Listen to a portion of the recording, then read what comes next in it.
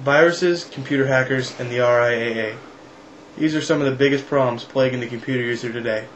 But on today's segment of Purposeless Tech Corner, we're going to talk about one of the biggest problems to the computer itself: heat. Now to Cameron. That's right, Lincoln. Heat is a bitch. Today's project will be working with one of my favorite computer brands, the E-Machine, featuring the terrific Cyrex M2 processor at 366 MHz. This is one screaming machine, and in 1999, it was still a piece of shit. Let's take a look into our machine today. As you can see, we are running an aftermarket CPU cooler, also the name. And if you take a look over to here, we are featuring the ATI Force 3D Rage 2. I believe this is going to be a good project today. We have some good plans for cooling. Let's get stepped right into those, alright? Let's go. So what do you think we're going to need for this project here?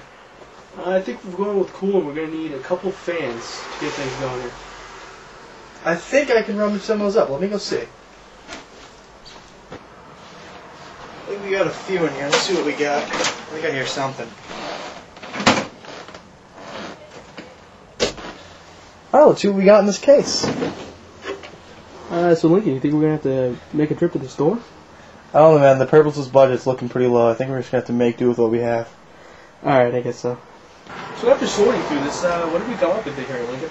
Alright, apparently what it looks like, our biggest fan is going to be the 120mm 3DFX Cool. That's going to provide a lot of airflow. That's actually the 120 high output. Is that the high output? Yeah, that's the high output. That's going to be super cool. And the smallest we have is going to be the 60mm one.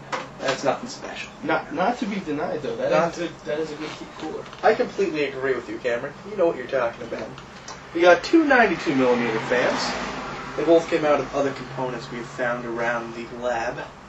And then we have, what is this, 6 regular 80mm fans, 2 clear 80mm fans, and 4 Sun-On Tornado 80mm fans. So Lincoln, I noticed these clear ones look a little bit different from the rest. What's special about these? Well, now they may look like regular clear fans, right? Mm-hmm. The bottom one is. It's just a regular clear fan. There's nothing special. But this one right here, if you look closely, we got 3 wires going to the edges. Those are actually LEDs. They're perfect for typing a term paper when you're just too bored to type anymore. That is perfect. Although, that could get annoying, I could think. I've only had one epileptic seizure so far. Right. It's not bad. Yeah. But, yeah, they're pretty good, and they're made by Turbo Cool. So, you know, they're going to turbo cool the case. Always a reputable brand. Now, Cameron, I gotta ask, what is your personal favorite there? Because that's mine. Well, this one goes back a while here. When I used to run a review site, I got this bad boy. It's a 3DFX Cool 120mm high output fan. And as you can see, badass. It is, and it's made by YS Tech, distributed by 3DFX Cool, and it's definitely the best fan here because it's clearly the largest. And bigger is always better. Size doesn't always matter, my friend. Yes, it does. As you can see, we took the first 2 clear fans and put twist ties right there. We wrapped them up and made them secure so they'd stay together. Then what we're going to do is we're going to feed the cable through the front drive bay. We don't need drives for this case, okay? We're going to mount them right there. Now some people may go for a more professional technique. We're using Scotch tape. As you can see, our piece here, the heatsink on the Cyrex M2, a fine processor, is already an aftermarket piece, so we're not going to be needing to changing this out. But there's all kinds of other chips here that don't have any type of cooling at all. We got the Northbridge, the wonderful onboard ATI 3D Rage, and some memory controllers and BIOS and things. And we got a whole pile of heatsinks here that just don't have a home. So we're going to do what we can with those. As you can see, we now have a heatsink for pretty much every major chip on the board. All that's left, except Dorito. That sucked. But now we're going to have to secure them. As you can see, we're going to do this. Is that special computer tape? Yeah, this is thermal tape that's made by Scotch. And I've heard about that, actually. It actually holds them in place and transfers heat at a maximum efficiency. And good job taping, man. Yeah, we should be good with that, I think. Alright, let's move on to the fan for the case. As you can see, we're building our fan support superstructure here that will allow for all the massive cooling. Now that's super high density holding tape, right? Yeah, it actually has thermal components also to keep the fans themselves cool. That's good. I heard whenever you have matching colors, so the black with the black, that'll actually cool better, right? Yeah, that's how that works. All right, let's see how we're going to put these fans on. So Lincoln, I see our project here is coming along pretty nicely. Can you give us a recap of what we've just done here? Okay, what we're doing is something I suggest for everyone, a preliminary layout. I mean, you don't want to start fixing them all up and securing them and knowing they're not going to fit at the end. Ah, yeah. So what we got here, we got them all laid out, which is the way we think we're going to use them. So we figured we'd put the big honker in the middle there because size matters, apparently. Big honker. Big honker, yeah, that's what I've dubbed it, the big honker. Okay.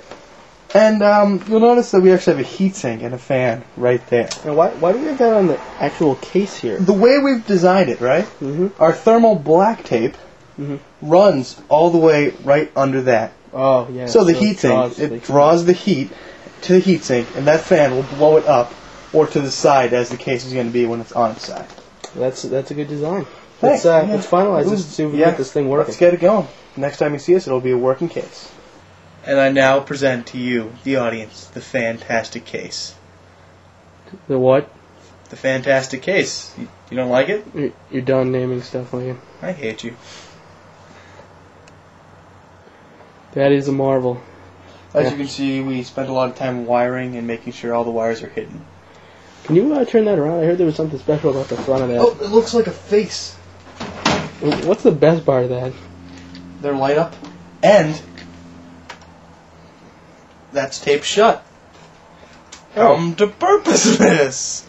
Alright then. So I guess the next step here is just to plug it in and see if we can get it running. Folks, you'll be doing this for the first time like I am. This is a very serious moment. Let's see if it works. It doesn't work at all. Wait. Okay, doesn't work at all the first try. We're going to try this one more time. This time it does nothing. Let's see here. It still does nothing. We got nothing, right? We're going to try unplugging some of the fans, and then we'll be right back. After some troubleshooting, we found out we were just drawing too much power from this 120 watt quality power supply in the E machine. But for your viewing pleasure, we have all but 2 fans working. And for you, the viewers, here we go. That's right. This rivals the G-Force FX card. Pretty loud. It's not loud. It's not working. I gotta say the LED came out pretty good.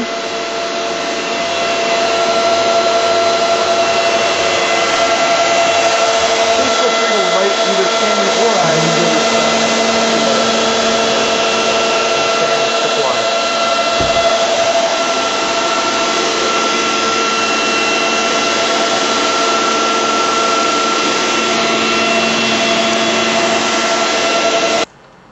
Well, thanks for joining us on the first edition of the Purposeless Tech Corner. And even though we didn't get 100% of the fans working, I would call this project a success, wouldn't you?